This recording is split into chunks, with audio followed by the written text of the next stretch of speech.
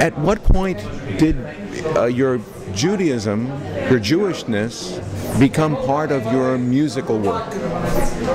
It's always been part of it.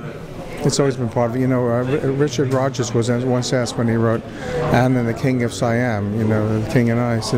Someone said to him, what do you know about Siamese music? He says, what Siamese music? Everything I write is Jewish music. I wouldn't say it's quite the same for me, but I think it's in my blood. You know, my earliest music, believe it or not, was playing and writing for Latin bands in New York. My earliest songs were in Spanish. I don't speak Spanish, but there's something about the music I would tell you I think is kind of, I don't know, there's a similar soulfulness to it. But I mean, I've actually written music for our temple, and I've written, when my father passed away many years ago, I wrote a piece that we recorded with the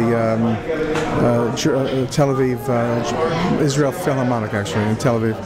And that's been part of our service here on Yom Kippur for 30 years since my father passed away.